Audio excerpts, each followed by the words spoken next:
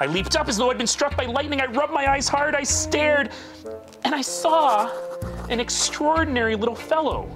Theatre Calgary cares about its community, and we want to work with other community partners to bring the idea of creativity, literacy, and inspiration to everyone. So having a partnership with the library was really key for us in kicking off this kind of initiative.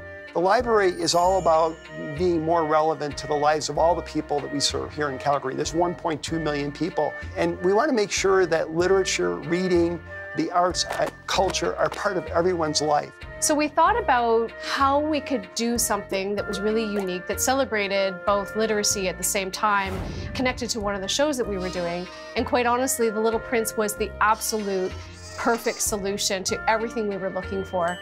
We knew that we wanted to find a way to reach people in Calgary that might not have the opportunity to come and buy a ticket and see The Little Prince. So instead, we wanted to bring The Little Prince to them. So we have a number of library branches that have signed up to be a part of this program. And we have different readers that are going to be delivering different sections of the story in different parts of the city. Well, this is super exciting for me because it brings together two of my favorite things, literacy and theater. And what better way to do it than by showcasing the fact that this world premiere we're about to have, something huge to hit Calgary, is actually based on a timeless work of literature. It's really important for us to invest in all parts of our community, and part of what keeps the community vibrant and active and alive is a healthy arts community.